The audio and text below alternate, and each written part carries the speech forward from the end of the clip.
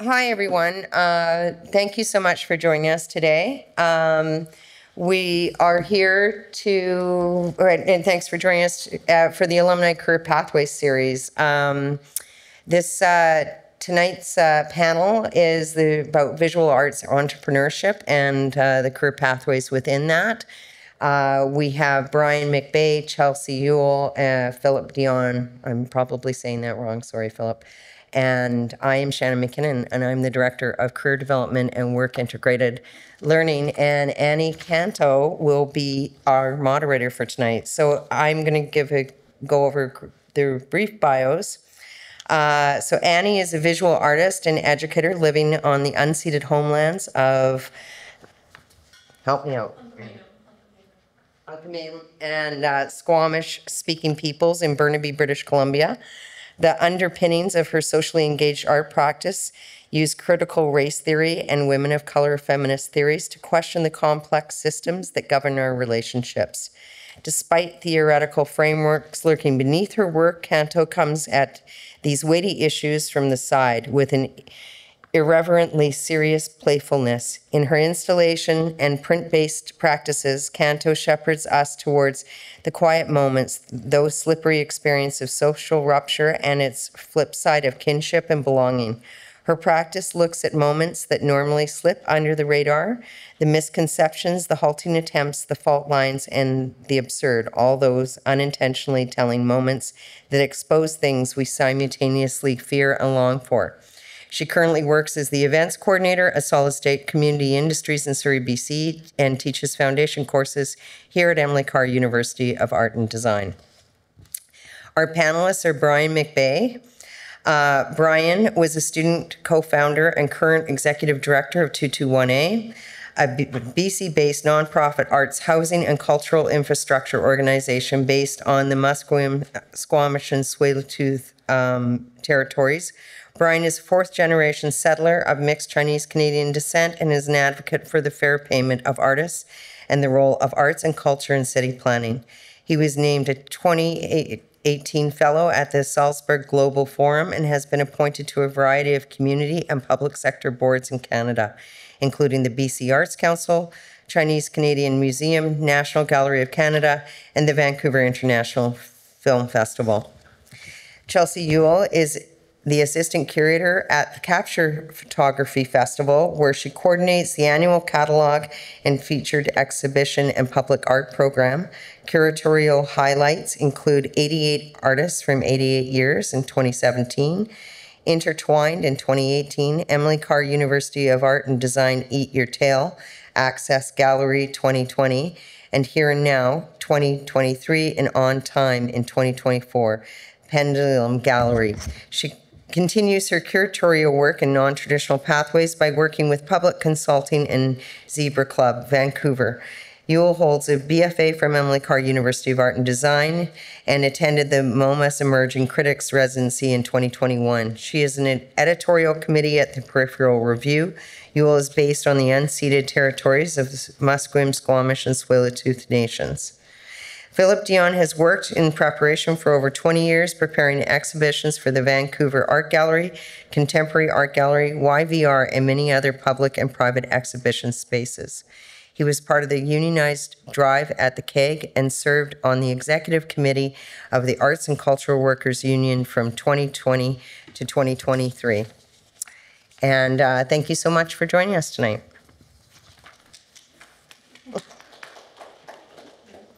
Okay, is this on?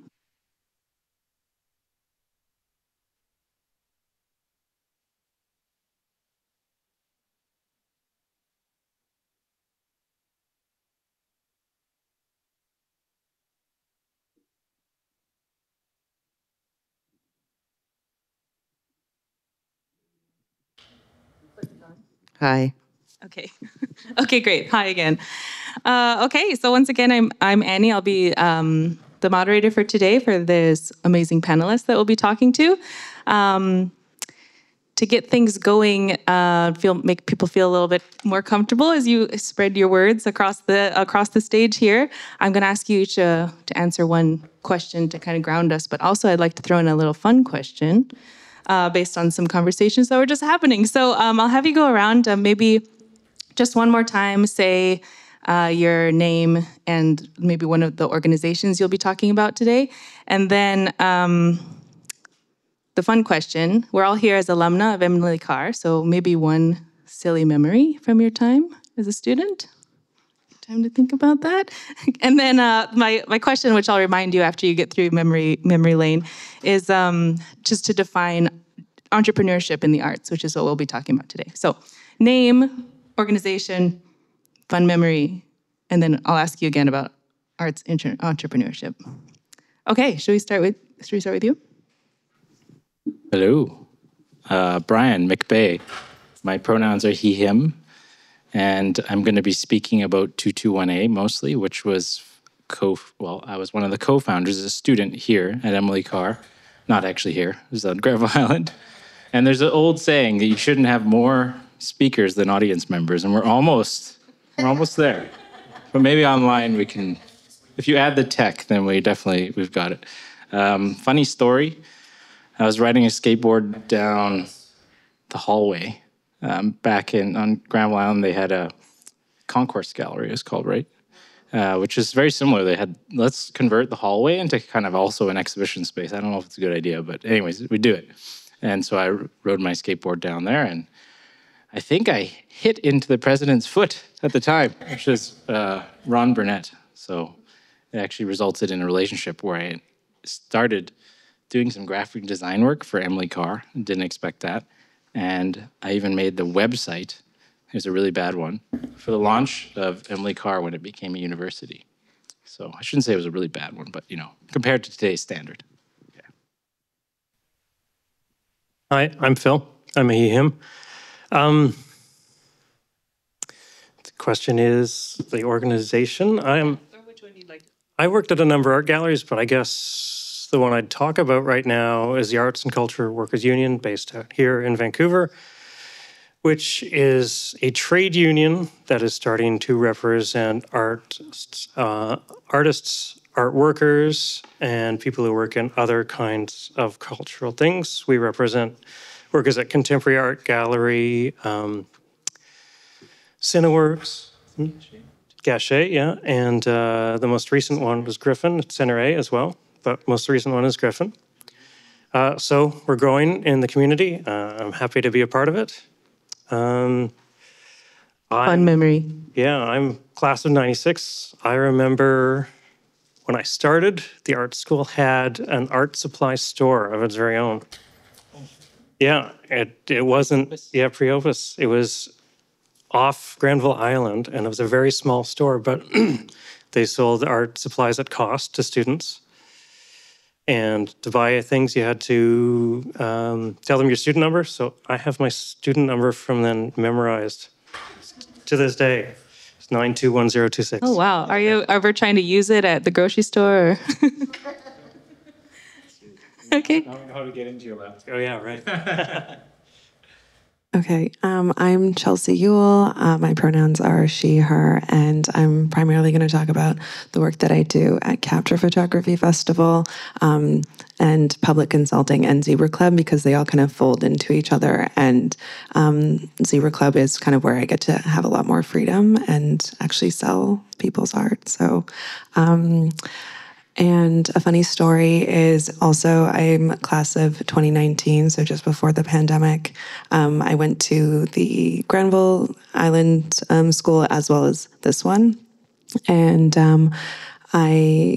there's a funny story where in the old, the Granville Island Emily Carr Library, I was doing some work at one of the computers and someone was sleeping beside me. I didn't think anything of it. And then I realized it was a prop. Someone had created a double of someone napping in the library, and I just lost it. I thought that was so funny. So that's just one cute, sentimental story from Emily Carr. Very nice. Thanks, everybody. Okay, so let's get serious now. No more thinking about your fun memories. I wanted to ask you guys about what you think about arts entrepreneurship. I guess what that phrase means when you think about it, and more specifically, what if you could name one thing? This is a really hard question, actually. If you could name one thing that's helped you like build and sustain a career in arts entrepreneurship, what would you say it is? Whoever's ready can go first, and you're welcome to also bounce, across each other too. So how I would define art entrepreneurship is actually relationship building, and it's collaboration. So I do that with I'm really interested in meeting people also outside of the arts and in the arts and connecting them. There's been even parties that I've hosted and friends have gotten jobs or started art collaborations together or just became really good friends to bounce ideas off of. So to me, it's just the professional and personal are all kind of simultaneously one blob, which maybe in some industries isn't necessarily healthy. But I just am really passionate about creating a sustainable ecosystem for artists, curators, and other cultural workers, including writers. So that's why I think in entrepreneurship to me is really community building, because it's your safety net, right? So when you need support, you're there, and then in other ways you can pay that forward.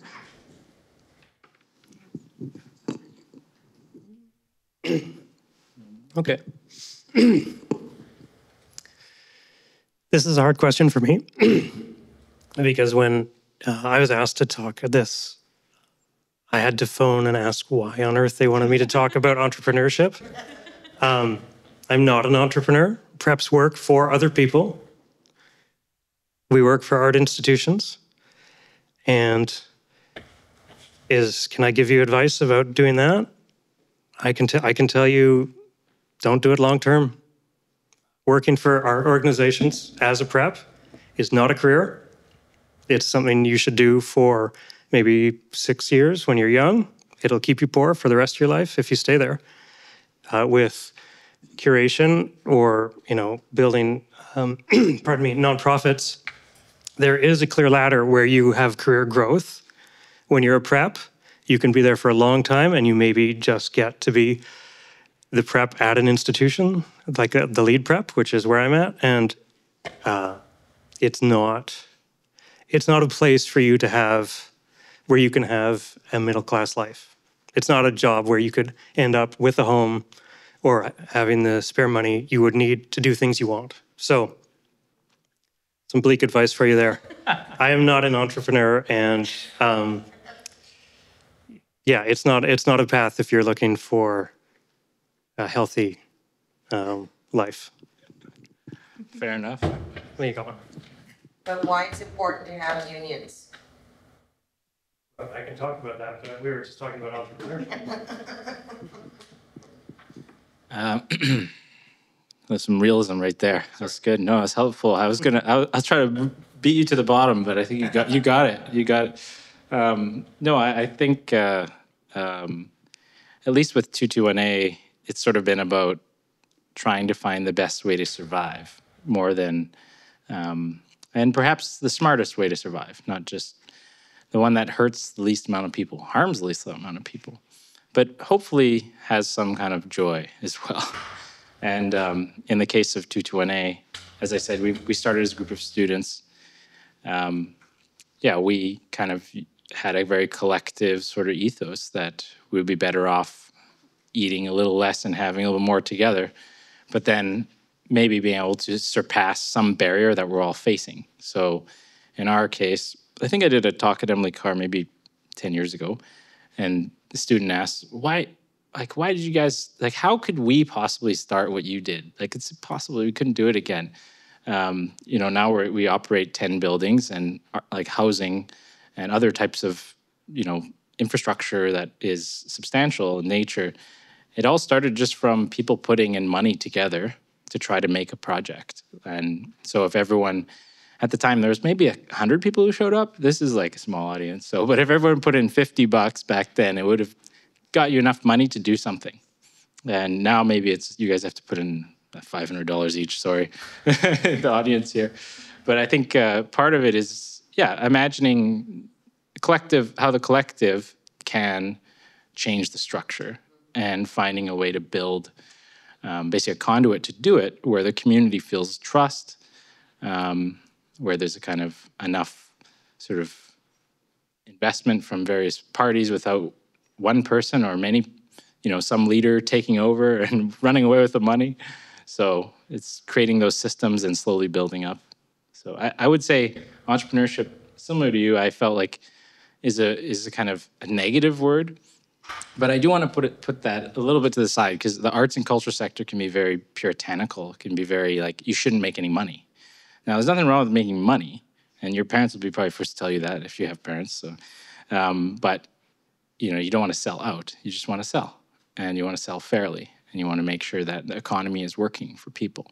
So, yeah, that'll be my positive note. Oh, nice, thanks. Yeah. I want to get back to talking a little bit about arts and cultural unions in a second, but there's an interesting connection between what Chelsea said about relationships and your work at 221A. So I'm going to ask you a question here, and maybe for a specific example. My question was, how do partnerships and collaborations play a role in how you're able to advocate for arts workers? And if you have an example of a partnership or collaboration that comes to mind, yeah. Yeah, sure. And maybe I'll just kind of invoke a little bit of the history of this place, which is, of course, Indigenous nations that collaborate, but also where I come from, which is my family's from Chinatown. I've been here for 4 generations, and my grandparents ran a restaurant in Chinatown. And that restaurant became a kind of organizing grounds, because Chinatown was sort of a city within a city, they had to create their own buildings, their own social systems, their own schools, their own cultural activities. And in fact, they blossomed despite the fact there's very little investment from the state and potentially even divestment from the state. And so over the years, people purchased properties for social benefit. So family clans would purchase these properties. They would set out very specific altruistic objectives. I remember when we moved into one of the buildings we're in Chinatown, they posted all the rents on the wall, like everyone's rents, like just straight up. It's like your marks being posted on the wall. So you could just see. And then everyone was volunteers, and they're in their 80s, right? These people. And so that history of social sustainability is something we have in Canada, in various places, different pockets of cultures, and something that I guess arts and culture workers, even though, especially the arts side of this school, more than the design side, but the arts side, sort of, I'm not sure, maybe the teachers have learned something. I don't know. This sounds very harsh. But there was this real drive towards making an individual art practice, being an individual genius, going to your individual studio to make your individual stuff. And of course, everyone is an individual, but there was that sort of idea that you have to go and craft a persona and sort of become an extractable, interesting commodity that some curator or potentially someone from a very, basically a very wealthy class, a moneyed class, be interested in collecting not only, the artwork you make, but your sort of social standing, your social capital. And so it's sort of a tough reality to try to bridge this idea of collaboration. When you walk through the hallways in this place, you see the joy of the commonality of being a student. And at least I was just saying, I would wish I was in foundation every year for the rest of my life. But of course, I'd be going nuts by now. But anyway, before I go on for like 25 minutes, I think there's always an opportunity to collaborate at every step of the way. For us, we collaborate with other organizations quite directly. We also do quite a bit of cross-functional employment. So employees who work on one project, they're also working on another project, and that means there's crossover. It also makes it very complicated. The more you collaborate, the more you need decent systems to make sure people are protected. Things like unions, and so if organizations are unable to basically be organized enough to, ensure the safety and also the functionality and comfort of people, then you have external parameters that sometimes need to be put in place to protect people. So I remember I was a chair of an HR committee for one of the largest museums in Canada, and got to see the 2 unions negotiating with the National Gallery. So I'd love to share a little bit about that after I don't hand it over to someone else to answer. Okay. Sure, thank you. Well, I guess since we're even kind of naturally brought up unions, maybe I'll ask a question about that. I guess just to set a foundation of what the ACWU is and stands for. Do you want to talk about the story of how you got involved? Sure. So I was working at Contemporary Art Gallery, and we had, as a group of employees, we had some issues with how things were being run. And we were talking to each other about what we could do to change things in our workplace. There was some unfair treatment of certain people, things that are specific but are also very general across all sorts of organizations. And one of the things we explored is organize ourselves into a union. And I'm going to just do a little bit of explaining here. So trade unions exist in workplaces separate from the management, from the owners. So it is a group of employees getting together to ask for something and taking their ability to work at that place as their leverage. So when I talk to some people about trade unions, they'll ask me, I don't know if the management would like that, would let us do that. And in fact, you don't ask management about it. There's a legal process in place where the employees get together under the umbrella of a trade union, and they have a protected status to create this organization, and that way they can band together to ask for what they want from the employer. So, sorry, a little bit of explanation to do that. So, we as a group of employees did some kind of auditioned a couple of unions, and one of them was ACWU, which had just started, and I don't think they had any other certifications except for the first organization that they kind of co-founded at the same time. Anyway, we decided to go with that union, and so the ACWU is part of IATSE, which is a giant international union, and they had given us some money and a lot of expertise and a lot of advice at the beginning when we started. And so even though the union was this brand new baby, it had these experts behind it, and with some really good advice and some really good structures that they could apply. And so, yeah, we signed our cards, which is the old-fashioned way that you'd form a union, but now it's basically you'd send someone an email. And once 55% of the employees of a place have signed a card, then that place becomes a certified union employer. And that means that even if everybody quits the next day, that place is still a unionized workplace. So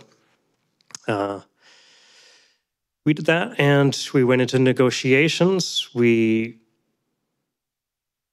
took a deep breath and told everybody what we made, because that's a big thing. People don't like to share what they make. And so when we finally did that, we found there were some real discrepancies. There was one person who was getting paid a third of what everybody else was, which was just terrible. And it was only brought to light because we shared this information. So we made a list of I guess, demands and negotiated with management to bring everybody's pay up to what, at that point, Vancouver was calling a living wage. They don't do that anymore. They're not interested in setting what is a living wage in Vancouver. But at that time they were, and we brought everybody up to that, which felt like a really big step to do it all together and to bring everybody up and to meet some other of the workplace democracy issues we had. So that's my specific experience there, and a little bit of general thing about trade unions. That answer your question? Yeah, absolutely. Thank you. Cool. So the advice is then, if you're going to get a job in the arts sector, try to get unionized. Yeah, there aren't many places that are unionized, but you can always unionize them yourself, which is actually a lot of fun. You kind of are sneaking around like a spy, having like little meetings off to the side, make sure management doesn't catch you. It was an exciting time. Yeah. I think too, I think I've not been in that situation, but I can imagine too, the arts teams for a lot of organizations are quite small. So sometimes you're unionizing against like one person who's your friend who's into the idea as the curator director. Yeah. But it's great for employees. It is. I think it's the only way forward to get out of that like depressing pit I described to you at the beginning. I have a fun question. More fun question that's kind of come up naturally about balancing the collective in all of your various works. You've already kind of mentioned working in a more collective sphere, working with other people as like a highlight of your careers. But at the same time, as Brian mentioned, there's like a solitude of being a creative person that's kind of lobbed onto people as an idea of what you're supposed to be in the world. So I was just wondering if maybe we'll start with Chelsea, since we haven't asked you a specific question yet. How do you balance the work you do in the collective versus the work you do on your own? I don't really do any work on my own because all of my work relies on artists' work. So that's why I really love what I do, is because it's truly always about relationships and partnerships and like meeting people where they're at and then supporting them to platform their work so that it can reach a greater audience in like unexpected places all around Vancouver. And that way a variety of different publics can encounter that artwork. And it also, I have this catalog here that I have helped produce 5 of them already, one per like every festival. And that is also a collaborative project where not only am I gathering all of this like information from a variety of artists, writers, and curators, but I'm also and institutions, but I'm also working with corporations like Pattison or In Transit BC, in some cases TransLink. And then I'm also working with a designer, and then I'm also working with a copy editor and a proofreader. And then I'm also getting sign off from my boss. And then I'm also going to Mitchell Press to like test go to press checks. So I don't work in a silo. I don't work on my own. I might be emailing people in my bedroom office in East Vancouver, but the work I do is always collaborative, and that's the same at public consulting. It's like, are you okay there, Dion? And which is this small consulting firm that works with civic bodies, developers, artists, and various cultural workers to be on selection panels. And I mostly coordinate meetings and sometimes work on these public art plans. And then with Zebra Club, that's obviously for profit. It's a retail store. And I like showing up in different unpredictable spaces to see what I can kind of like do and make happen that's bigger than myself. I feel like I resonate with the bleak future, the bleak past, present, of future of being an arts worker. But that is actually my motivator to do everything I can to not be in those spaces and bring people along with me. And so at Zebra Club, they have an artist residency programs that I coordinate, and I work with like individual artists for the window display. And I get to leverage like my knowledge and resources of like working at Capture and Public Art, because I have like a very strong like admin brain, I guess. I'm like a Sagittarius and a Capricorn, and those are like very distinct qualities for those astrological signs. And that's where I get to have like a little bit more play and freedom, because I don't have to ask like Pattison permission to put, a woman's hand with long fingernails and pearls on a billboard, which was, maybe I'll have time to talk about to some degree, like that sort of very delicate and like Herculean effort to have this like billboard project present throughout the city. But it's a lot more playfulness, and the artist, if they sell their work, they get 100% of the sale, and then I just support them basically. And so like with install, picking up artwork, promoting their work on like online on our website. So yeah, I'm always tethered to one other person. before we move on, I want to ask you a follow-up question. Just reflecting on my personal experience as well. I'm not sure what your degree was when you graduated from here. What was it? It was long, critical and cultural practices with a minor in curatorial studies. Okay. So this is great because I was just wondering, like, I graduated with a Master's of Fine Arts from here and also got into arts administration in various ways in different non-for-profits. And I was just wondering, like, where did you learn the skills? Like, when you graduated from here, were you expecting to be able to manage people, I suppose? Did you, like, have a good experience, or did you learn it on the way?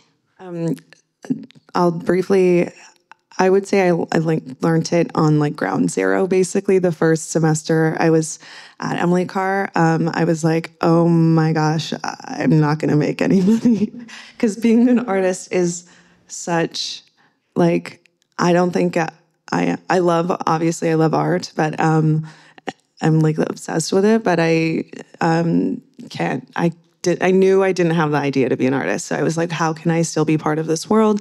And then I was like interested in the exchange program. So worked towards getting into that. I was successful in that. I was really interested in like how this school worked, like who were making the decisions, how are decisions being made. So how are events happening? So I was part of the Students' Union. Then I got onto the Board of Governors.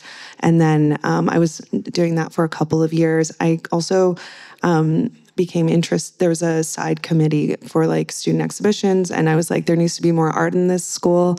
It's like super boring. Like we need to nurture this like kind of connection point for artists to know that it can be really easy to put up their artwork in the space, like in the concourse, for example, and possibly other spaces with like fewer barriers. And so I did that for a couple of years. Ended up getting paid for that job like $10 an hour or something like that. And then, but at least I created my next goal is basically to start creating like artist economies or like sustainable artist economies. And you kind of are doing that as well with your work. And then I did co-ops. That was the other thing. So I was doing I was just treated school as like my incubator. My like actual coursework wasn't going to really teach me any hard and soft skills. Important intellectual and critical thinking skills, absolutely. It like that, you can check that box off, but not those sort of like time management skill sets. Also, this is coming from like, I've worked in this festival for 6 years. You learn real fast. But I worked at like a couple different, like 3 different nonprofits prior to going to Capture, and then it just like, you move really fast because it's just a high volume of projects that I'm dealing with on a day-to-day basis. Yeah. So I've always been working. Awesome, thank you. That's a great kind of transition story. I also admired students like you when I was in art school, like who really took advantage of it. I mean, retrospectively, I admire you for doing that. For me, I was just like goofing off.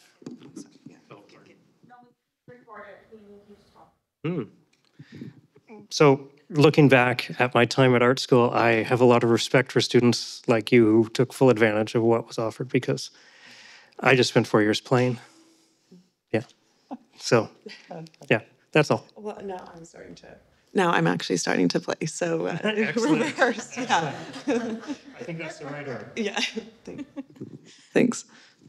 Well, now I want to talk about playing, but I want to I'm going to ask Brian a question. I think just because we're talking about systems, and I think that's a lot of. I don't even know how to get into how many systems 221A has to manage with all the different projects that are going on with different organizations, municipalities, the collaboration. So, I guess to form it into a question, I wonder. Maybe same kind of vein. Did you know you were going to get into kind of systems creation, and how much is that part of your life, of your work? Yeah, I guess a little bit similar to Chelsea, maybe less productive, but we were like, you know what? We're going to be artists now, or designers. A lot of us are designers. We will be studying. We're like designers. It was a bit egotistical, you know. We're like, we're going to be studying, because part of it was, we are young people who have a particular perspective on the world, and we feel that our teachers don't really see that perspective. And part of it was technological, and early on it was actually we were fascinated by the animation between art and design, and we thought, back to this critique of the individual, we thought, well, design brings a lot more of this teamwork element to it. There's an economy to it that's very different, but it's also devoid of a lot of that social theory and the important history and the critique. And so why can't we bring them together? Sort of that, and it was a very open, sort of generous way of doing things. So we had like poets with us, industrial designers, and we bring everyone together. So I don't know. I guess at the time we didn't have any expectation that the art side would be where things would take off. We would really be just doing design work. And first about 5 years of 221A, we didn't have any money. In fact, we were very as alongside our sort of critique of everything, I guess, was the idea of adopting any form of convention, and so in that space of kind of nebulous, long conversations late into the evening with your friends, eating, making music and other things, then we just eventually came to this idea that, we should probably incorporate something, formalize a convention, so then we can critique it. Because if otherwise we're just going to be sitting here like doing circles forever. Some of us, our visas are going to expire in 1 year, so we better get our shit together.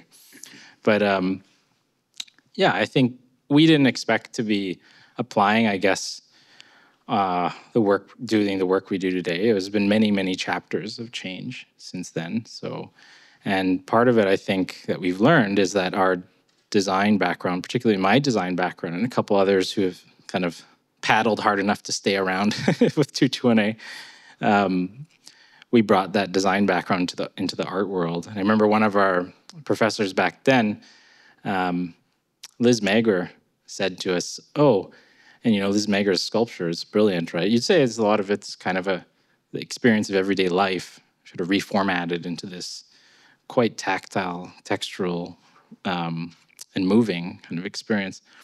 She said to us, there's more space for design in the art world than there is for art in the design world. And for us, I think I'll slow it down. There's more space to bring design, so design thinking and design work, collaboration, all these other things you think about design, into the art world, advertising, photography, than there is for art to go into the design world, which is, working for corporations, making advertisements and stuff, making vehicles or whatever else.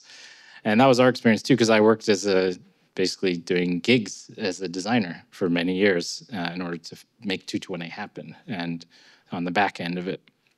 But yeah, we did end up finding that in the art world, there's this big need for people to make systems, if you want to call it that, or social structures. And, art, I think, seems to dehistoricize itself from everything else. It says, we're part of our own little world. It started in New York, and then it eventually came to us, kind of thing. And so it doesn't remember the social history of this place. And so back to the Chinatown or wherever other spaces here in Canada, there's certainly systems out there that can be adopted and repurposed in different ways, like unions. So it is very exciting to see like movements like that come about, because it's like about time. Let's get our shit together, as a group. And I'm kind of tired of being the one beating the drum, really pushing it forward, because we've had to. And I guess in a way that may be kind of from government perspective. And, I'll make this clear, the arts system in Canada is funded by government. So a lot of it is about competing with your peers in front of government to receive some kind of funding, and then even eventually potentially getting into the market. But there's a pretty big feeder kind of economy driven by government that gets you into the market, if you're lucky. It's like a very small sliver, like something about out of the 215 units that we operate at 221A, one or two of those artists are selling works for 80,000 euros in Germany or whatever. So it's not like a very common thing. So anyway, we found ourselves, unfortunately, or maybe fortunately for the sector, I don't know, using our design skills to kind of navigate urban dynamics and some of the social history elements of it. And then now we're sort of like, we're like a weed that grew out of a crack that's like bearing fruit. So. Do you feel that what you're doing is picking up the slack that kind of the system, I think from the 70s, that was mostly funded by the government, has kind of started dropping? Like, it seemed to me the artist-run center model started kind of not being able to serve the community starting kind of in the 90s, and it seemed to be in decline. Do you feel like, is that the crack you're talking about? Like, I say lots of different cracks. I yes. like that, but Okay. is it okay if I answer that? Okay, we're just going on our own now. No. Rogue. Let me in here. Okay. I mean, from a historical standpoint, the government funding sort of, a lot of it dried up in the 90s, or at least sunset, like flattened out. Yeah. And so that was, maybe part of the reason why the generation all of us are part of have been sort of required to come up with new systems, whatever they may be, in order to build economies, or we just don't exist, which is also what happens. Yeah. So you have to understand, in the 60s and 70s, there was funds that came out from federal government, from provincial government, and that really were like substantial to support artists to do experimentation and these types of things. And then that sort of legacy, I think, is really deeply, it's like the sacred cow of our community. Like those were the times, and it was all about radical experimentation and all that. And we really have that deeply embedded in people's brains, and a lot of the professors here have that in. Mm-hmm. And so I think that image needs to be broken. And back to the puritanical, and not to say that we can't honor those moments, but that history can't be it's not going to be redone. And it's actually doing us a disservice to look down on people for trying to survive. You know, it's like people need to make money, especially people want to bring equity into the conversation. They say, oh, we're going to bring people of color and bring these people. I'm like, these people, like, hey, they need to make some money. Like, everyone needs to make money, but you're not going to find, like, you're going to say, oh, it's a problem that this artist is selling their wares, and therefore we're not interested in, they've kind of shot themselves in the foot in terms of being able to gain an attraction in a market. Instead, it's sort of, relying on the curators, and I'll appeal to you is to see that need of an economy as part of an overall kind of system deficit or divestment from government. So, I'm trying to do my best to advocate and push for government to keep investing. And there was definitely some bump in the last few years, but right now is a kind of painful period. And, when I graduated, kind of when 221A started getting going around 2009, 2010, there was also an economic crisis and all those things. So we kind of looked at the banks collapsing, and then looked at government. We're like, oh, I don't know, I might as well just get together with our friends and, like, I don't know, sit by a fire and try to get some ideas going. So, which is really what people have been doing for generations. Chelsea, I keep seeing you touch the mic. Did you have a response? Okay.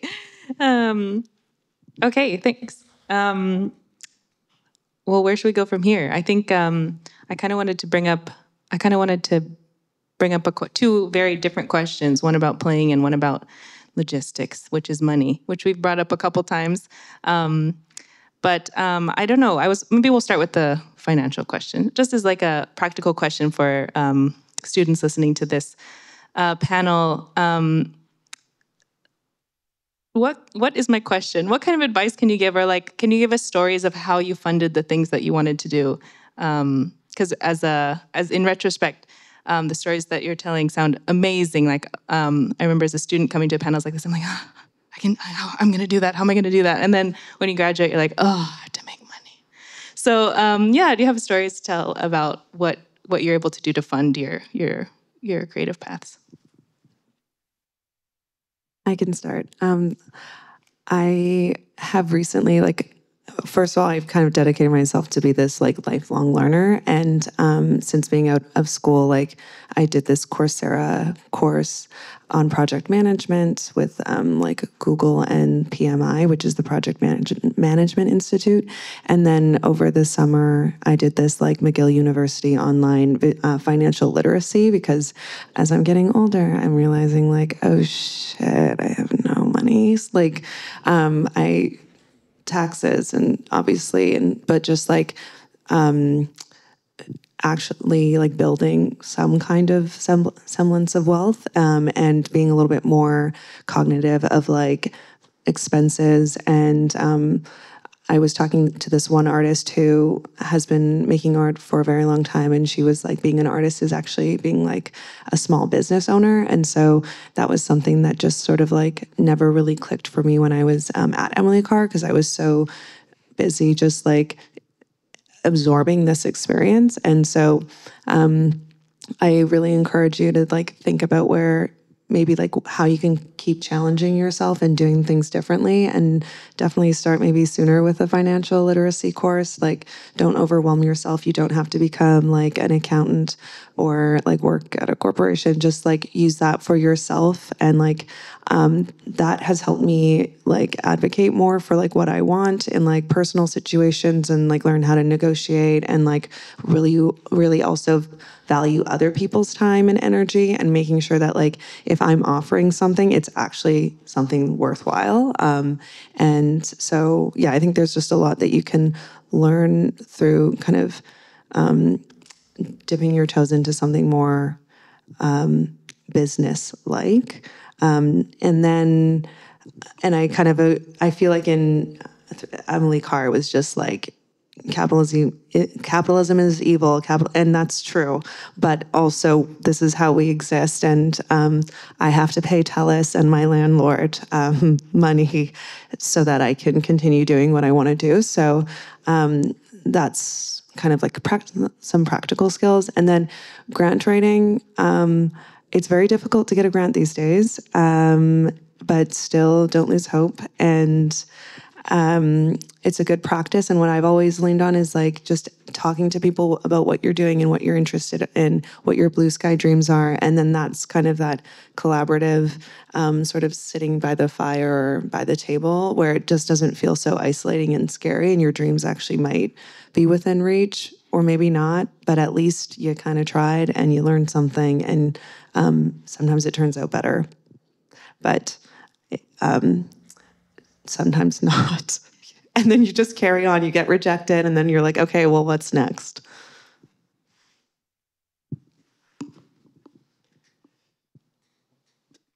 Sure about this question.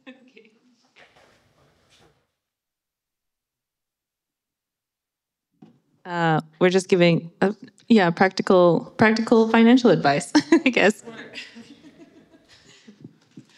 Yeah, come talk to Uncle Phil if you need practical advice about what not to do.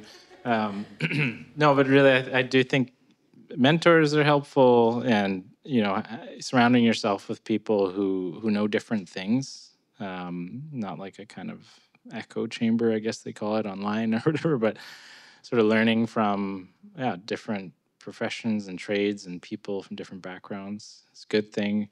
I agree, like just sort of learning how to write a budget. There's a lot of math, If you can't do math, you're screwed. Like it's the basic math, like how much in, how much out, is there anything left, where's it gonna go?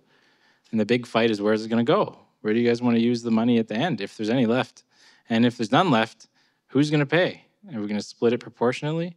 And that's kind of a big part of life. And I think for us anyways, we've had to figure out how to socialize those financial systems, by which I mean our tenants, and which are our friends. We're our friends. When 221A started out, you have to imagine the owners, the users, the audience, and probably the speakers, I don't know, all of the different titles were the same people. We're all just looking at each other, just like this room. And as you grow, right, and get bigger and bigger, you have to build accountability and structures because all of a sudden you're saying, I'm servicing you. and who's the you, and are they actually receiving that service or not? And there's all these different components to it. So being able to demonstrate to other people that you're being accountable with their money is very, very important for kind of social survival of any kind of collective. And there's a point often with collectives where they sort of reach a point where it's just the money starts getting involved, and there's a kind of fictitious labor layer that I put in some work, I did sunk costs and you didn't, but we're all kind of equal because we're egalitarian, we're all the same, but you're kind of really actually pulling more weight than me. But my grandmother gave us $500, so you owe me something. I don't know what. That kind of stuff starts happening. You start chopping it up, and if you can't sort of work through it, it's kind of like being in a marriage a little bit, but you got to work through it. It's one of the most complex things is human dynamics at scale, and then coming up with systems. Fortunately, there is conventions out there for how we organize and work with each other, but every community will be a little bit different. And community building, I think, Chelsea, you said at the beginning, was a lot about relationships. So it's like basically tending to, checking on people, and then at the same time, having somebody who's ethical on the math side. We had a CEO of a credit union on our board for a while, and he kind of whipped us into shape. He used to work as a lead investigator going into credit unions in BC and checking to see that their governance structures were appropriate. In other words, they were actually not becoming just a bank, right? And credit unions are supposed to play a role for their communities. And so he provided almost like it felt like a Senate hearing kind of level of high demands. But our finances are very tight in terms of their structuring. Like each of our buildings are separated out, revenues and expenses. The proportion of labor is really clear. We can report out on it. And it's automated within a system that then there's tenants involved in our governance who can see it and be a part of it. And so, yeah, those types of things come about sometimes through luck. But for me, I was always good at math, very helpful. I don't know. It's like one of the secrets, like, holy shit, that guy's good at math. It's like, yeah, well, he's just, like pretty good at math. But yeah, we never went into, I never really went into arts because it seemed like it would cost too much or it just wouldn't make any money. So somehow we managed here. Some immediate math. Yeah. We've lost some people, so now I think we're winding down. And people don't like talking about math and money. I forgot. I guess okay. I was gonna ask you a specific question. Sure. Okay, and then I'll try to ask a super fun question. Maybe your answer will be super fun. I guess I was just gonna open it up a little bit. If we're talking about practical advice specifically to do with finances, but I was just thinking about you have an extensive experience working in different organizations. So I wonder if you have any tip. What do you think are some skills that people need to have in order to navigate like different institutional spaces? Specific names of people to avoid. I'm just kidding. That's an interesting question.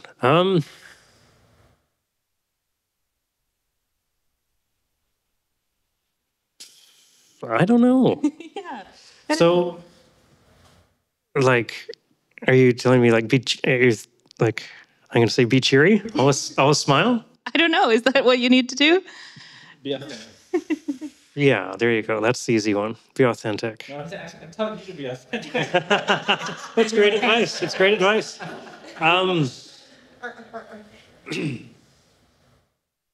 Yeah, the work I've done in organizations has always been really results driven. So the bottom line is just being able to get it done. And I guess that's sometimes that happens despite the artists that you're working with. Sometimes they're part of it, which is great. But yeah, I guess it's always to try and remain flexible. And when it comes time to install an exhibition, I'm always the guy who says no, because I'm in a room full of people who want to do this, that, and everything, right? You ask an artist what they want to do in here, they will They have a list. And so I end up being the guy who's like thinking of the costs and what is actually possible with what we have. So I'm in this funny position where I'm always like, they bring them, the artist and the curator come to me and I'm like, well, we could do this, but we'd have to stop doing that. Or, you know, there's all these trade-offs. So yeah. So I have become like the Mr. Negative in those situations, you know, when the artists and the curators come to me, but I have to stay conscious of that just so I don't come off as the grumpy guy, and to kind of explain that, you know, it's always a trade-off. And that, I guess, that comes, and knowing that, I think, comes from just experience. I can't just say, well, learn how to figure this out or that out. It is just from having done it so long, I can say, well, this is a reasonable request in the time we have with the resources we have.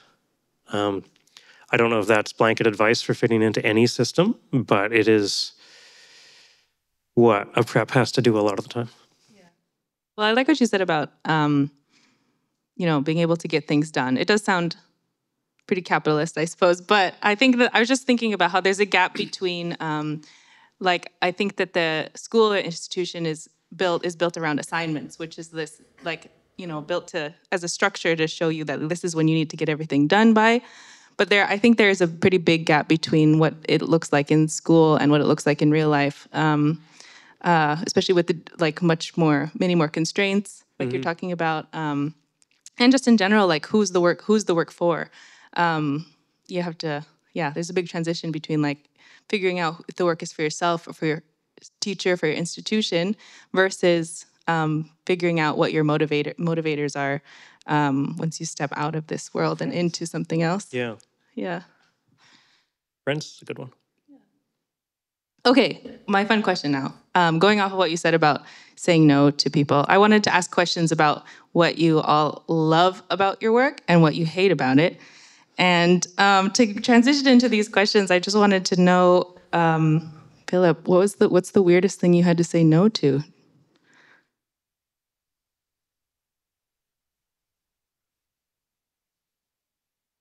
That's tough because I've done a lot of weird things for Okay. people. Oh, so. that's even better. What's one of the weird things that you've done with an artist? I think taking down the walls of the gallery, so to expose the stuff on the inside, like the interior of the gubbins on the wall. That was interesting. Yeah. Like the Yeah.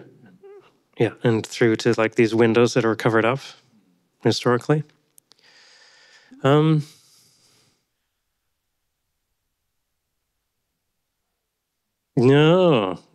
mostly bits of other artworks that have fallen behind. Oh, that's cool. Yeah. Yeah, nothing outrageous that's gonna, like, I can just say that everybody's gonna go, whoa, so sorry. I mean, that's pretty amazing, taking down the walls. To see the insulation, wires, things like that. Wow.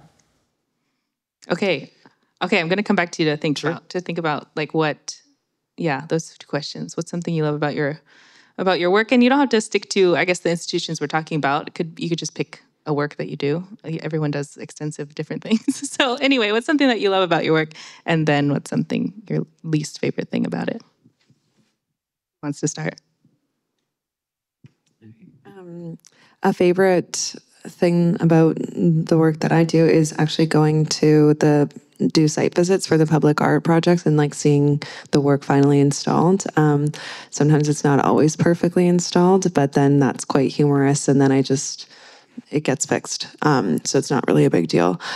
And then the thing that I like the least about my job is asking permission from another entity on whether or not we can put a piece of artwork up, because a lot of just because of all the restrictions, and we have to really be creative with the constraints that we're under. But yeah,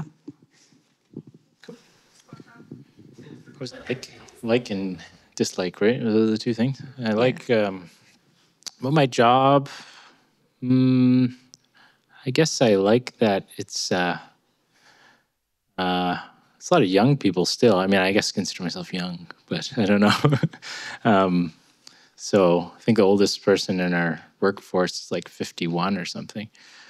And a lot of racialized people, mostly BIPOC. So it makes it, I don't know, good food maybe. There's a kind of joy to it, and a lot of different people I get to meet, working with government and things like that. What I don't like about it, yeah, I think it's a uninvested kind of sector. So I don't know what other sectors feel like, but this one certainly feels like pretty scant in terms of investment. And that means, yeah, the level of ingenuity and creativity. Like, I'm fourth generation. I have wealth creation in my family, right, from a restaurant. If you're here new to this place, or you just are in poverty, then, I mean, this is a tough place to be. And, you know, 70,000 is the minimum of survival in this city for salary. And, you know, that won't really even get you very far. So it's like kind of in a very tough place, right, in the economy. Yeah, and I think also the projects we do often take a very long time, like up to 10 years. The last one we just opened took 8 years, and you set a date that it's going to be opened, and then, you know, the construction delays, just like building technology is at this state of denial in terms of its delays, like just delay.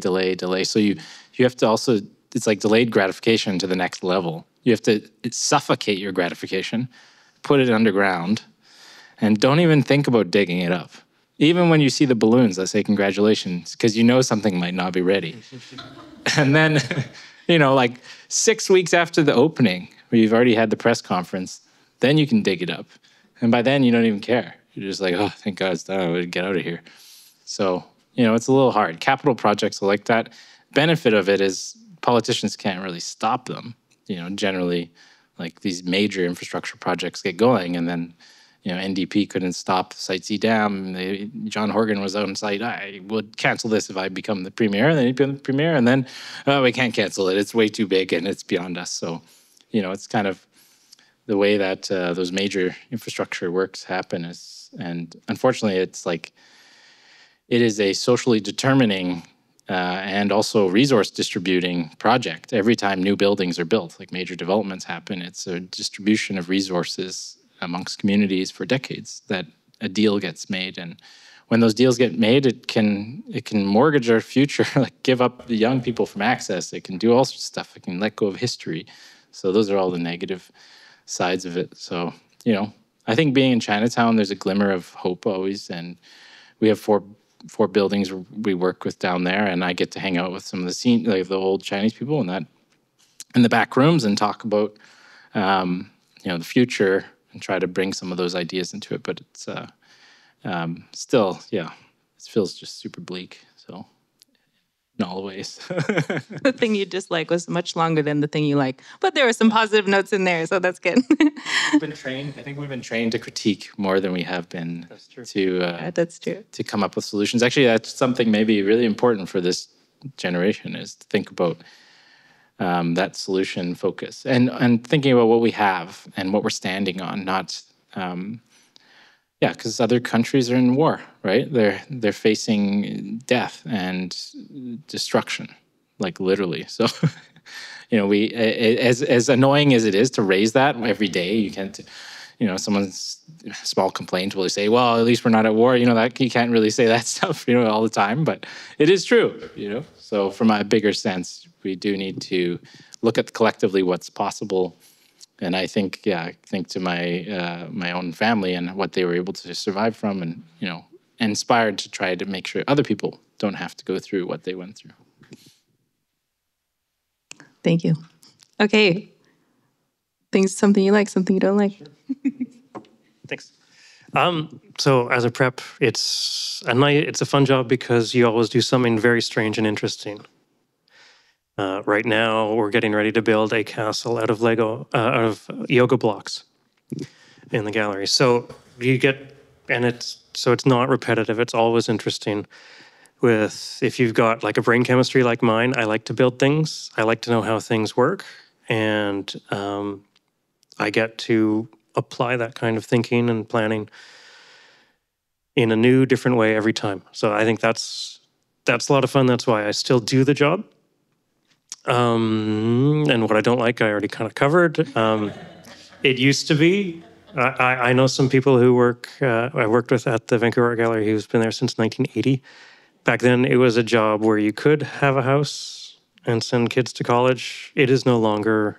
The industry has decided that the people who do what I do aren't worth it anymore. So that's kind of, that's the sad thing about where I am. I wonder why too, because I've worked with gallery technicians, and it's like another way of thinking. So you could just build anything. Yeah. Make wildest dreams come true.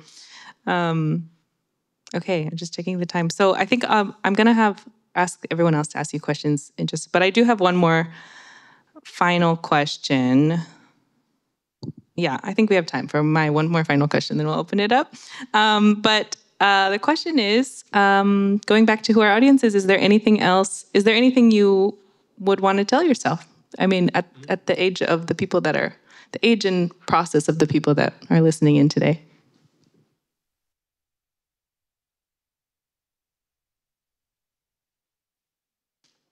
Sorry. What would I tell myself? I guess, like, take a financial literacy course. I think, Brian, you said something like this about being trained to critique. I think when I left art school, I had to kind of retrain myself to do the stuff that I liked doing before I was in art school. And I felt it was 4 years of teaching me to question things too much. And I was happier as a creative person afterwards, after I got over that impulse that had been trained into me. So my advice is to forget everything you've learned, I guess. How many years did it take? Ooh.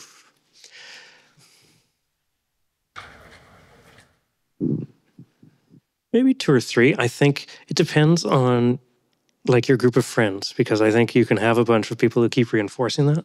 And if you keep reinforcing it within yourselves, you hold on to it. And then, you need at least one person to start disregarding it. And then you're like, oh yeah, look, Jason's much happier than me and he's doing fun stuff. What's his trick? And then, you figure it out. That would be the opposite. Like, you don't want to have anyone be too successful. And then it's a problem, because then everyone's like, oh, we should try to be successful. Well, chasing that kind of world. Let's go to Berlin.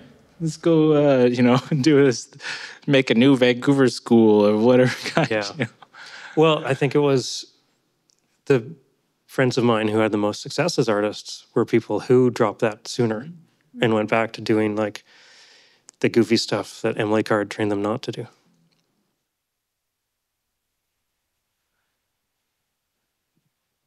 I feel like I already gave my advice at the end of I thought that was our last question. So, but yeah, I guess, I don't know. If I was, like, there's a lot more Emily Carr grads than there is jobs, like just from an economist perspective. And back to the divestment, like the money to the art organizations is not increasing, but the school has more and more students every year. So what do you do with that? And I do feel like being collaborative amongst each other and building upon these skills, maybe seeing this 4-year period as an opportunity to sort of build relationships with people who you might then go on to skill up more in different ways. This is like a kind of a starting point. And I guess that's where people go to grad school. But there's options to not necessarily do it through grad school, other types of skills that you can go and get.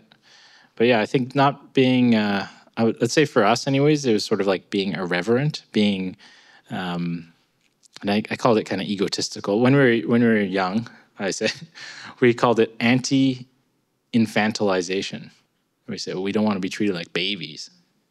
Like, pay your tuition and do, just little babies. Well, a lot of us traveled, not like, I didn't grow up here, so we still traveled from another place, came here, set up, going through the city. We wanted to be people in the city. So, just every time, at least I've overcome some of these barriers. Like I joined the National Galleries Board, and I was second person of color, I think, since 1880, the youngest person, I think, in the history. So I experienced like this expectation that all these people would be some larger than life people, and you experience, they're actually just people. They have their problems, and maybe even more problems. Actually, kind of failed up in a certain way, get up there. But you experience that you can do it if you sort of imagine yourself to. Not necessarily you have to be tactical about it, but still. So not especially in the art world, because the art world's full of people who sort of do the gatekeeping or whatever you want to call it. It's also very kind and generous people, making it sound very horrible. Kind and generous people, but yeah. So just, when somebody says you can't do it, try it out and see if you could do it. Mm-hmm. Unless he says no, then you should follow it. It's probably true if he says no. I have a piece of advice too, and I think maybe Chelsea touched on it a little bit, but I also learned pretty quickly that almost anyone will talk to you. I think we like apply to funding, we apply to shows through these like walls of the internet that we think of as non-people, but they're almost even like arts grants are run by a jury of artist peers. Like almost anyone will talk to you if you take the time to find them in advance.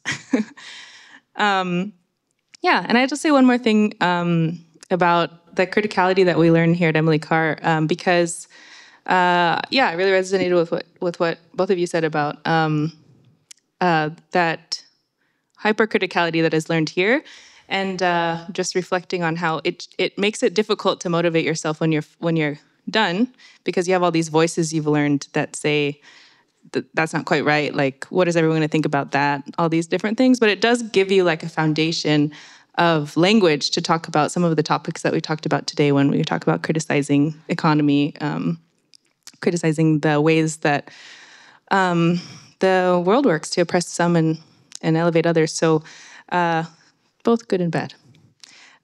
With that, I think we're going to open it up if any of our many, many audience members would like to ask a question.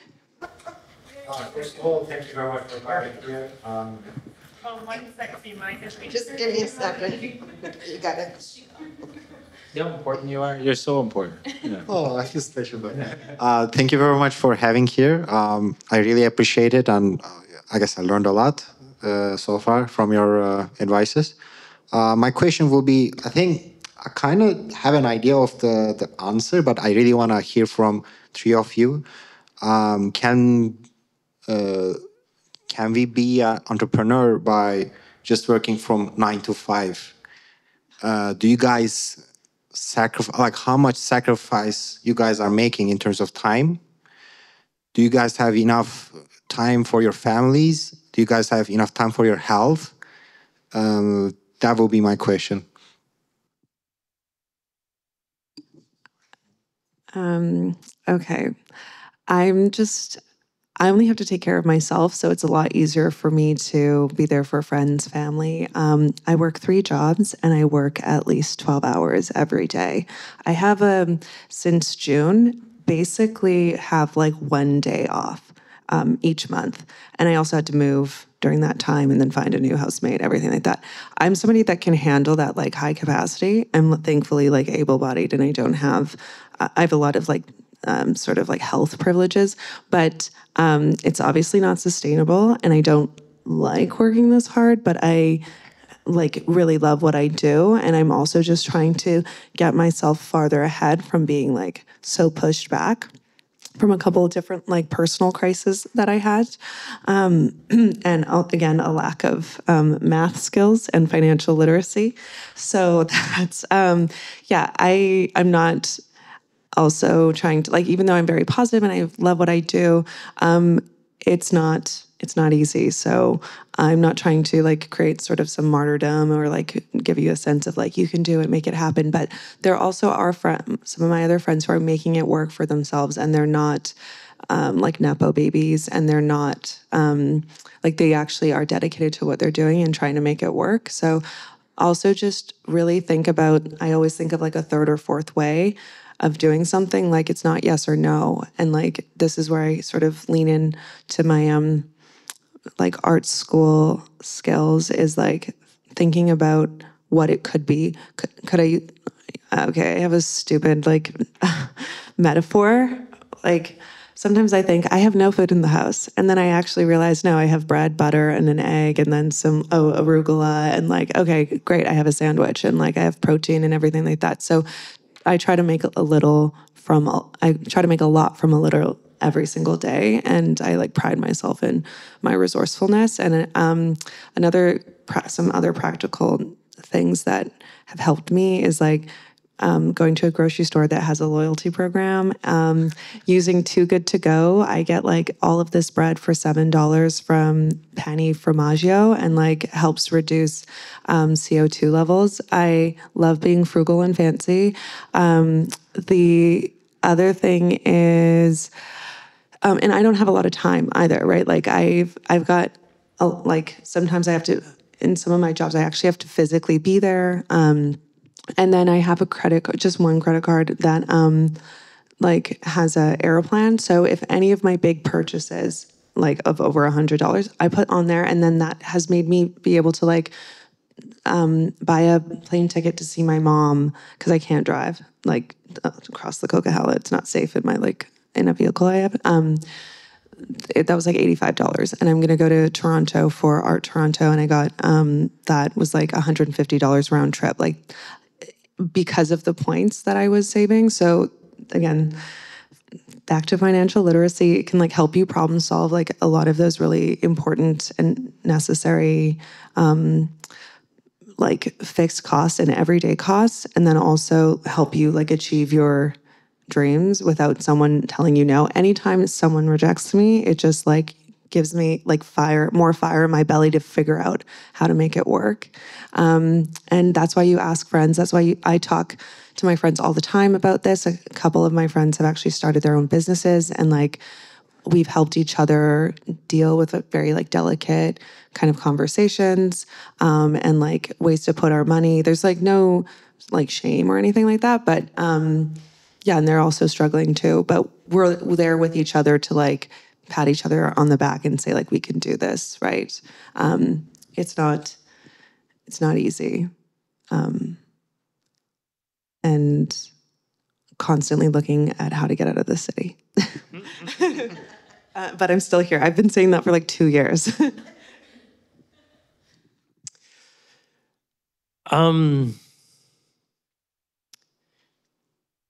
The work I do to install art exhibitions is done for institutions, and I work in institutions that have good structures in place, mostly because they have a trade union representation, that it costs the gallery a lot of money to be disorganized enough to have me stay late.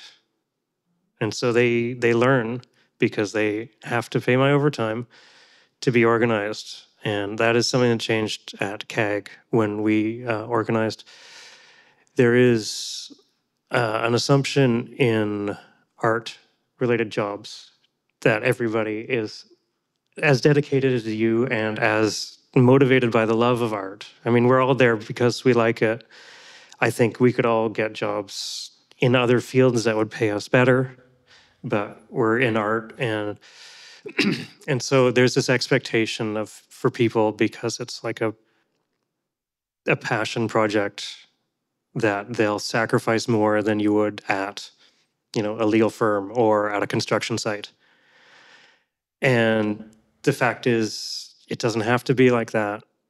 And when you put in the correct structures, where when you're expecting someone to work 12 hours a day, it costs your boss that much, and they'll make choices to not put themselves in that position, because you're skilled and you deserve to get paid well, right? And so,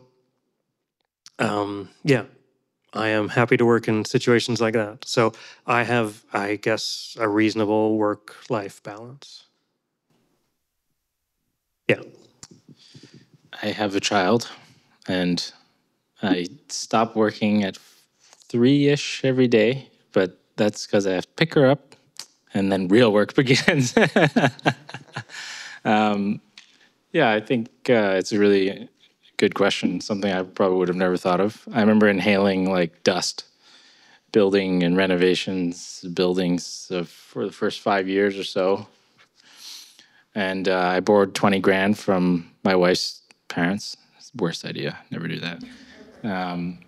Because, you know, they'll take credit for everything you do the rest of your life. And it's like the loan, even if you paid it back, will never be paid back. So anyway, we did a renovation in a building, and I remember one of my friends we had 70 volunteers. I kid you not, like all of our friends. They were just on the ground chipping away at tile because we couldn't afford a hammer drill. And my wife's dad is a civil engineer. He was a refugee, or his family were, but they came to Canada, became, you know, so they're just like, oh my God, like, we should help you. And I'm like, dude, you gave me 20 grand. Like, that's it. I'm not taking your hammer drill. There's no way we're taking anything from you. Just get out of here if you don't want to see us doing this like hard labor. But there was a period where I think we did give a piece of our soul to that work. And I know a lot of cultures have a word for it or a way of describing it, but often when you start a business or do something quite significant, it could be having a kid, it could be doing a major move, it could be something traumatic in your life. That's kind of it. Like the rest of your life is sort of chilling out. Now I would say like, I'm kind of like people say, would you do this again? I'm like, dude, that was like 10 miracles on top of each other. There's no way we would, like I would personally go and redo this. But I do think like foregrounding health as part of your plans collectively is much smarter than what we did. I think it was partly, again, that like there was a little bit of a punk rock, like, screw it, we're just going to make it happen ourselves. Like, we're tired of all these things. Oh, there she is. Maybe she'll come in and say hi. But yeah, so good answer. But take care of yourself, eat good food, spicy food too, not just bland food. Yeah. Any other questions? We don't have an online feed of people possibly asking questions, do we? There aren't any questions. Okay. We've got another 20 minutes. We make it quick for Brian. Okay, I'm really inspired by all the speeches and talk is really amazing. I'm actually an alumni as well. So I just graduated last year and just secretly skipping. For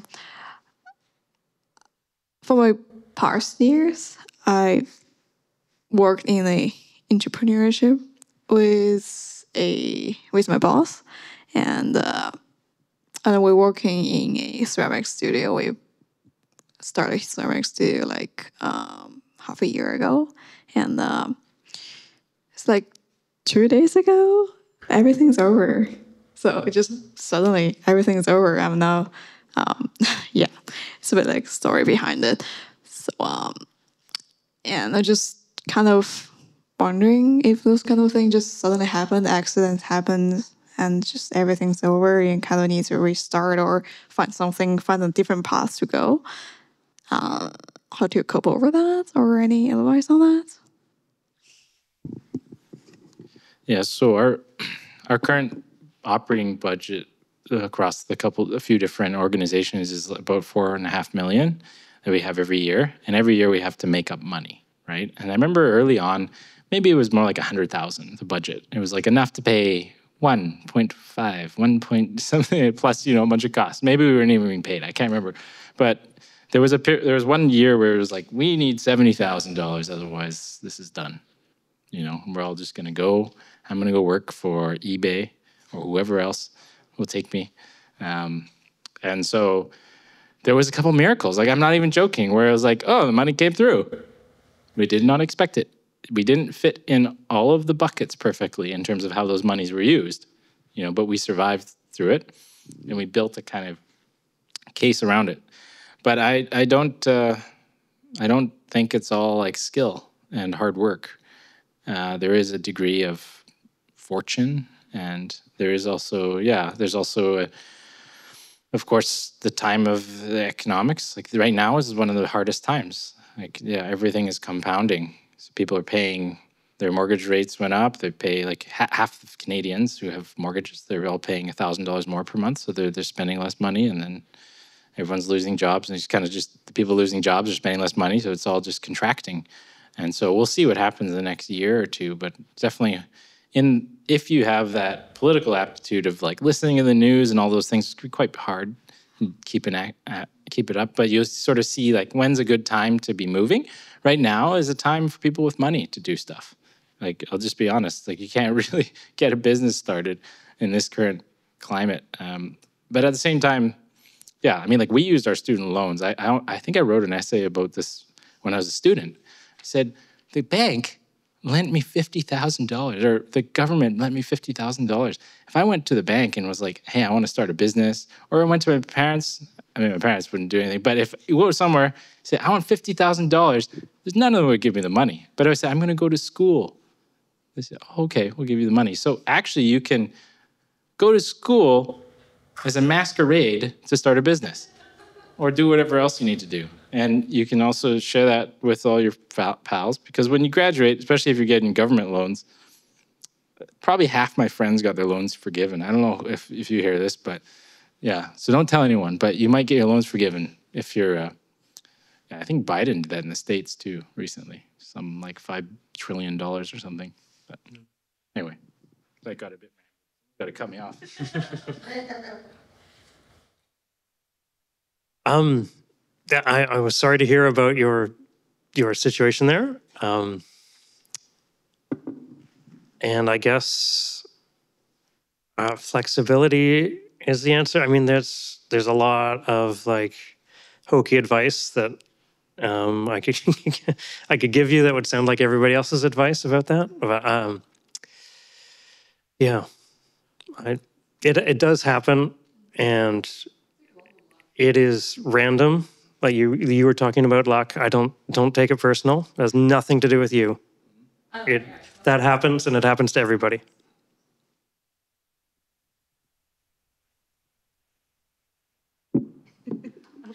How are we doing? Can I answer the question as well? And then we'll call it. Okay. I just want to say that that really sucks. But it reminds me that I think that depending on what you're trying to pursue, sometimes that everything stopping becomes routine. It becomes routine in like how your multi-year programming works. If you go into arts education, that's definitely the thing. You could stay on the semester system, and then in the summer, what's going on. So, but I've like, besides the kind of self-care of change, of like that your body goes through when you're going through periods of change, which is really important to pay attention to. I do want to say that in retrospect, those moments where everything is done and everything's changing is kind of I think of those moments as these really rare openness opportunities. Like they suck. Like you need to take care of your body, like I'm saying, take care of your health. But you are suddenly open to anything, which is you can't hold on to for most moments in your life. You're suddenly open to be like, yeah, I could be a baker, whatever. That sounds great. And then you can follow that path and your life changes. So those moments, even though they're the worst, they're like the crucible of when these big changes happen in your life, which, define where you go, what you are. Not advice, just reflection. Oh. I will say like the transfer, like that sort of loss and grief, there's always transformative power in that. And it actually helps you become more fearless to take another leap of faith in the future, because you know that you went through that, and whatever you're about to go through next is probably not going to be as bad as it was in the past. So or what you just kind of went through and hopefully eventually will overcome. It takes time. Sometimes it takes like 2, 3, 4 years, but you will notice there will be benchmarks. Yeah, and I think the key is that it makes you just more fearless to keep going and try something different, and not being afraid of having a setback. I had a terrible breakup a couple of years ago, and it was like, I was like, breakups are breakthroughs. And it's kind of what you're saying, where it's like there's this crevice of like potential of like all of these other, your vantage point shifts and your whole world shifts. So stick with it.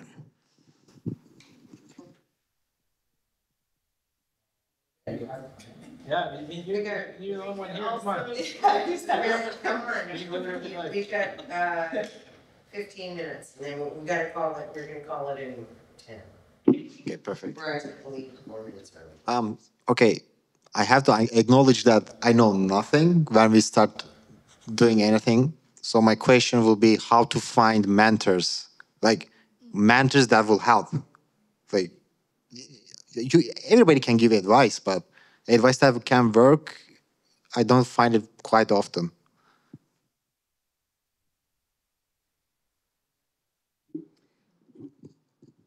A couple of the mentors that I've been connected to are people that I've like worked with in a like kind of arm's length distance at Capture. So maybe at this like at school, or if you're going to art shows or like art openings, or if you have some other friends who know somebody who has like a skill level that you're like, oh, they have a cool job. They seem like you're interested in what they do, and you can see that some of your like goals and your like the things that you want and where you want to be are like align with who they are. Then I would reach out to them and ask like, what's been kind of amazing about working at Capture is like having these blue sky ideas where I never really, being at Emily Carr, was so focused on like this world here on campus and the writings of people from like 60s, 70s, 80s, and 90s, and not necessarily of the present,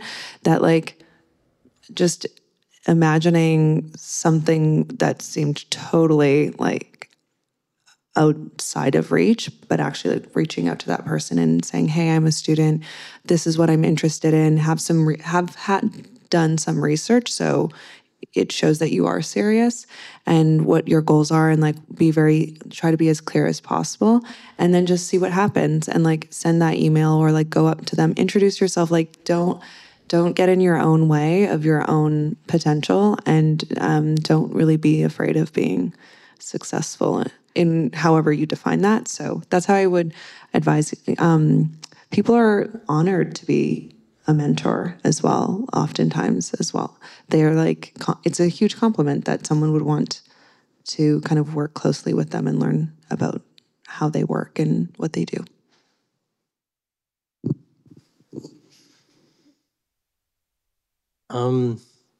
Yeah, this is kind of just building off of what you said earlier, and what you just said is like, I think you said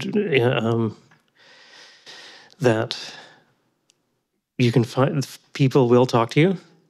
Yeah, so yeah, as imposing as someone might seem in a position, they are just also normal people who will talk to you if you can start the conversation. And yeah, if you take it seriously, like you said, and follow through and like make it clear that you care, that is a big step in. Yeah. Yeah, it's kind of like asking for directions, I guess, a bit. But you know, in this place, you have a rich choice selection of potential professors or other people out there. But I would say choose someone who also feels like they kind of see your authentic self a bit, and you don't feel like you have to perform too much. At the same time, somebody who wants to push you, so you're not just sort of like someone they care about, but someone who they'll test you a bit and push you a little bit. Yeah, and then just getting your shit together, your house in order in terms of, you know, like we're hiring for 3 jobs right now. We get a lot of applications in. I think we had one every 3 hours for one of them, like for the last 24 hours or few days. And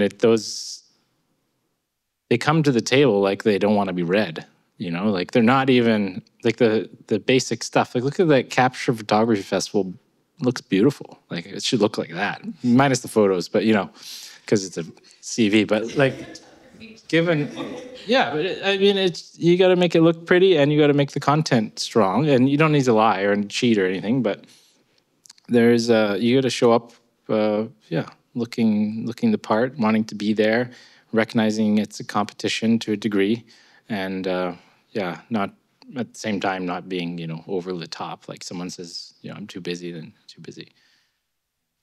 Pushing, it's not going to help. So yeah. Too hard about people on their resumes, but you know, from the employer side, I constantly see these saying, it's a spelling mistake. You put this like it's too templatey. You copied this too templatey, and this one's a bit too naked. You know, so all those things. Yeah, you learn them as you go. Someone in this, one of the career counseling people in here better know what the hell they're doing. Is that you? Okay, yeah, good. I think. Does anyone want to plug the organization who's putting this on as a pathway for mentorship? No, but I actually wanted to say, like, we have the event on the 24th. It's about building your network. So you should maybe come to that panel as well and hear about those people, because that's actually the topic of next talk. So, and also Shumka Centre has, if you're a student at Emily Carr, but even if you're not, if you're an alumni, it's free to public. You can just go to our website and actually find some good, helpful resources that we did with career development over here on how to write a good email, for example. So. And yeah. I'm a big fan of Charlie. I think it's really important to, my advice to you is that when you're looking for a mentor, don't be transactional, and, try to build a genuine connection with someone. So someone you admire and that you're going to learn from, but that it needs to be a genuine connection. And you can't be interested. Don't come at it where you're, I think what Brian touched on about sensing what people can give to you, be respectful of people's boundaries and what they want, and that's just work on your interpersonal skills. It helps, too. So anyways, you guys were amazing. Thank you so much. One more little thing I think you could volunteer. I know volunteering is the worst thing. We don't have any volunteers. Honestly, we have 0 volunteers because you don't pay them, right? It's a problem. But there is intergenerational organizations, art galleries, a lot of the artist-run centers and things like that. They need board members, they need people to be involved, and it's a good way to see the cross-section of what's actually going on, make some friends, and, when you find yourself in a lull of work, you have that connection point. You're at Emily Carr right now, so you get a lot of those connections, but you won't be soon, right? It's not going to be forever. So you'll be start crossing over into that world, and you're going to get rejected, even though you're saying I'll do free labor, and then you're going to find the right person and the right way to do it in a kind way, and hope. And if it's not an artist-run center, like industries have their own associations and other types of events and things like that. So you can get involved. I know VIF, where I'm on the board, they have lots of volunteers, and that's like a good spot. Although if you're competing with the seniors, you want free tickets, but sort of elbow you out of the way with their lanyards. But it's a good place to get to know some people, and intergenerational too. Well, I think that's it. Thank you so much for joining us tonight, and a round of applause. There's only 3 of us.